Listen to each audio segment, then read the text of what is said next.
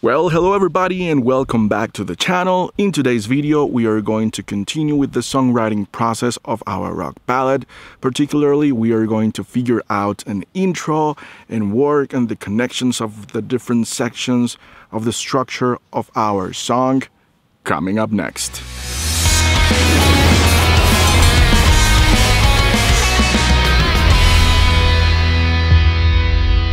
If this is the first time you are visiting this channel, what I do here is basically talk about music production in general terms. Particularly this time what I'm doing is documenting the production process of a rock ballad. We currently are at the songwriting stage, but the idea is to document the whole process from start to finish, all the way until the song is ready to upload to the digital platforms. You can go ahead and click on the link that's above here and it will take you to the first video of this songwriting series. If you haven't done so, please don't forget to subscribe to the channel and activate the notifications button so that you're aware every time we have new content on this channel. Now, without further ado, I'm going to show you guys what is my method for coming up with an intro and work around all of the nuances and all of the connections of the different sections of the structure of our song. So let's jump into Pro Tools. Okay guys, so welcome back to the session, and what I have here is basically the intro. If you guys want to check out a detailed video in which I show you different methods for coming up with an intro and I talk what I think about intros in general terms and whatever you should do with them and what's good for an intro, go ahead and check out the video, the link on the video that's above here. It will take you to the songwriting series of our previous How to Make a Rock Song video series. And there, as I'm saying, I will mention and explain my method in more detail. Right now, I'm just going to show you the result and how I did this particular intro, which, by the way, as I was mentioning in a previous episode, my idea was to do an intro based on sound effects. So the idea that I had in mind was to use a ticking clock sound effect that would blend to the drums, in the rhythm, and then I wanted to also use some reverb, shimmer reverb effects using my guitar.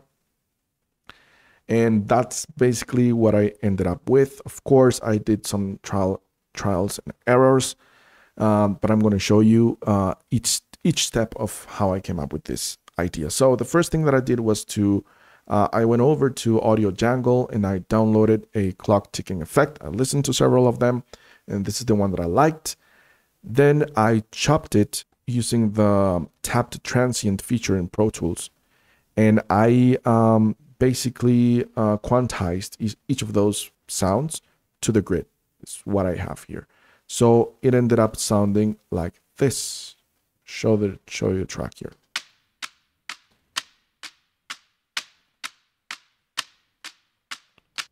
So the tick that sounded harder, it is playing the role of the first strike of each of these bars here.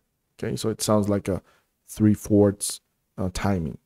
1, 2, 3, 1, which is the same as with the drums. The same case for the drums.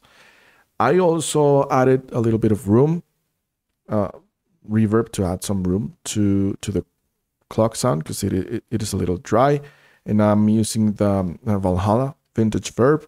This is the default setting. I only brought down the size here to about 50%, decay to 1.6 seconds, and the mix is just 9.6%, and it sounds like this.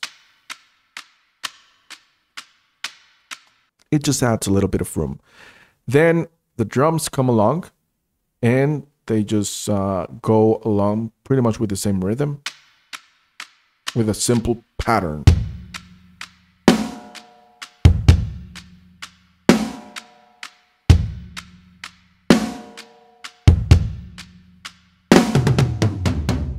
So it is a simple pattern, so it sounds like an intro basically. And then what I added was the shimmer effects, and the first one that I did, the first layer is a C sound, a shimmer effect from a C chord, and it sounds like this.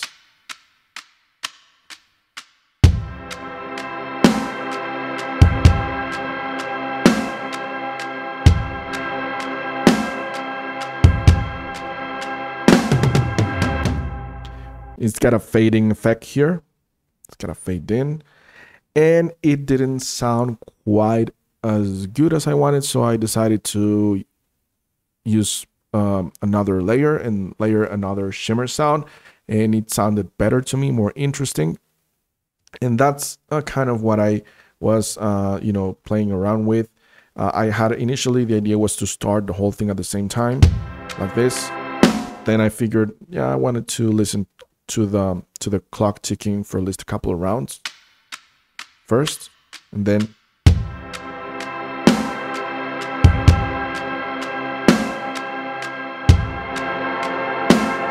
this second layer here that I'm adding is actually based on a G chord. So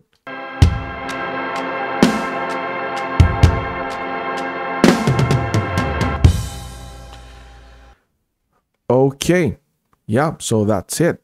Something that I will do when I am formally recording the song is that I will record these guitars and I will plug the pedal with both with a stereo connection, so that it has a a better stereo effect, I would say. But this is the idea, and I really like the way it turned out to be. And as you see, it is an intro based on audio effects. Now, one thing that happened is that when the song jumped into the verse, I realized that the verse was sounding sort of like dry, and there was an abrupt change. When it went from the intro to the verse. Let's take a listen.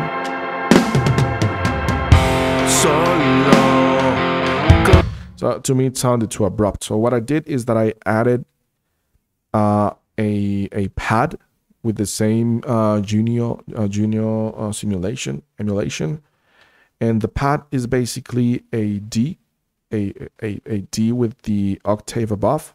It sounds like this. Doesn't change throughout the whole verse, and I really liked it. Let's take a listen. You will see that this gives sort of like a continuity to this shimmer here, which is also in C. So let's take a listen. Solo con cerrar mis ojos puedo verte, por gracia puedo entrar. Also, this C note creates sort of like a dissonance with the guitar chords, and that gives a very cool and awesome, I mean, I really liked it, a character to the verse. Okay, so that's something that maybe sometimes you do things and they turn out to be pretty cool, and I think this is the case for this particular pad sound that was added to the verse. Now, I use that same resource of the ticking clock and the shimmers to make the connection between the first chorus and the second verse, which is something that if you have been following my series, I do quite often. So let's take a listen.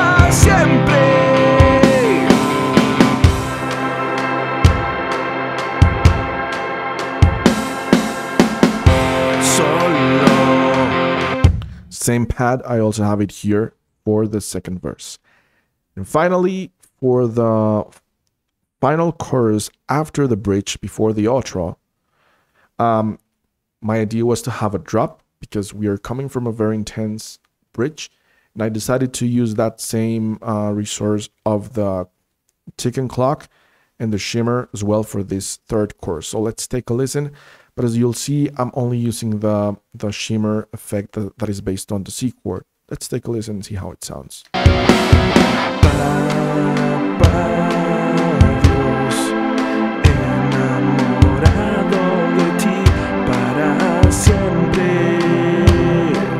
So that clock ticking is becoming sort of like a motive, like a theme of the song that is going to be an element that will make the song a little bit more memorable. That's what I think it is going to do.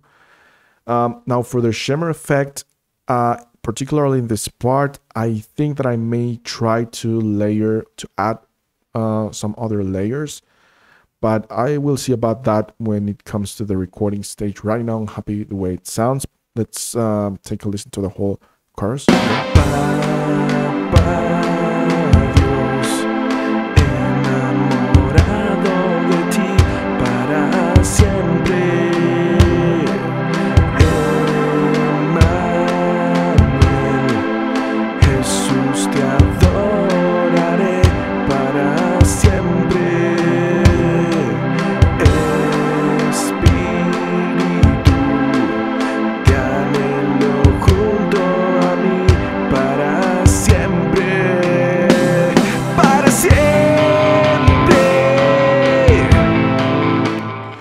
then the outro of the song continues until the end. And yes, that would be it. We have pretty much the intro for our song ready. The songwriting process is finished, I would say. We will continue to the next stages, recording and so on, and maybe we can come up with some new arrangements later on. But the basic songwriting session is pretty much completed. All of the sections of the song are finished, connections and so on. Okay, so we are pretty much done with our song. I would say the songwriting process is finished. Later on, I could, make some arrangement here and there or some changes as I have done in the previous series. But for now, I would say the process is completed and we can move on to a further stage. So please let me know in the comments below what you think about the approach, about the method that I used. As always, I'm very interested in learning from your ideas as well. If you guys were able to learn something or take something out from this video, please don't forget to hit that like button. That way you will be supporting this channel and we can continue making content. Now in the next video, we are going to move on to what I would call the recording stage. We're going to start working with the drums. This time I'm not going to be able to record real drums. Hopefully I will be able to document that in a later series. But for now I will continue working with programmed drums. I will show you some new tricks and techniques. So stay tuned to the channel. Don't miss it out and I will see you guys on the next episode.